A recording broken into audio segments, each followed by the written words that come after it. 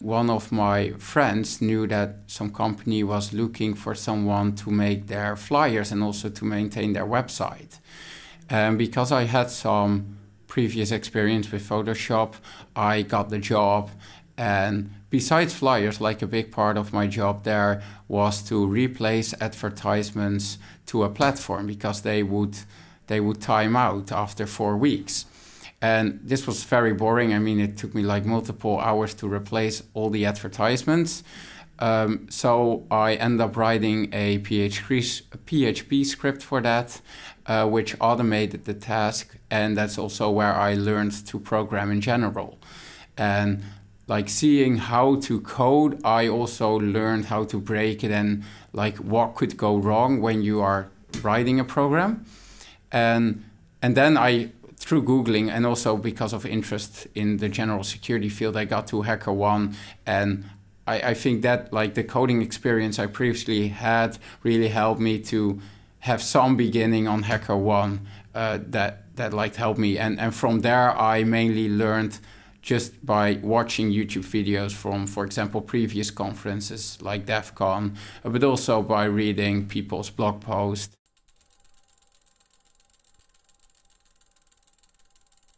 Most of all, I think it is curiosity, because when I was starting out in the security field, or like with bug bounty hunting, I didn't properly know the difference between XSS and CSRF, so I was like playing around, but it was quite hard just because I like didn't fully understand it. And I think to stay motivated and do well in the security era, you really have to figure out what those vulnerabilities mean and how you can find them. And that is where often like time just comes in, like you have to read a lot on it.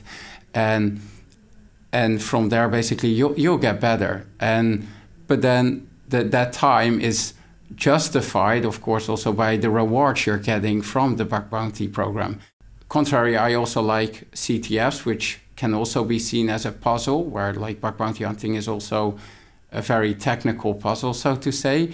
And there you don't get a monetary reward, but you also make progress by like going through all the levels. And that is also very rewarding and fun to do. And I think that is my biggest motivator, like curiosity and feedback.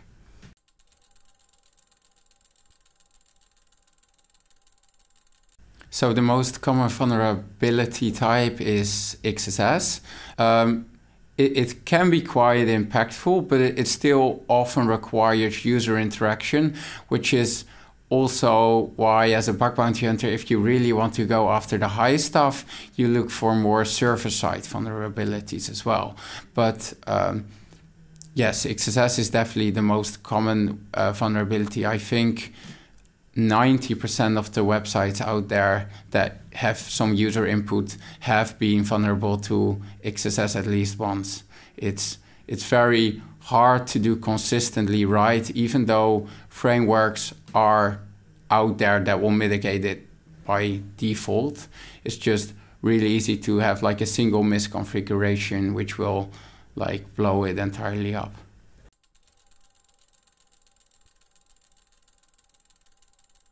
So the golden rule here is to always sanitize your user input, but often that gets taken in the context of, for example, escape single quotes and double quotes. But for example, you could go even further by just cleaning your data input to the minimalistic level, like to as minimalistically as possible. So for example, an email address should never contain double or single quotes. So why even allow them to be sent to your server? Because having limitations, for example, of what you can input or in an application will also by default also like minimize the attack space that an attacker has. And that is just a very good principle in general. The second thing I would recommend is trying to stay into touch with common vulnerabilities.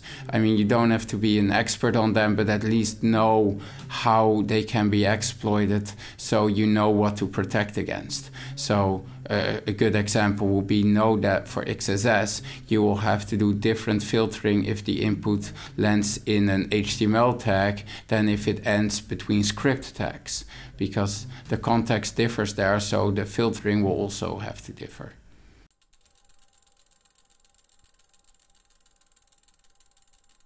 So recently I got a payout by Zomato, which is a food delivery company, and they have a special sign-up form for the restaurants because they allow them extra access, like for example the ability to edit the information of their own restaurant on their platform. And the way they verify you are actually the owner of the restaurant is by calling a number that they know you own. And the thing was, if you start this procedure and then look in the JavaScript code, you could see the final endpoint that will process your application. So if you started the request, they would call you, but you, as an attacker, don't own the phone number, so you would never get it.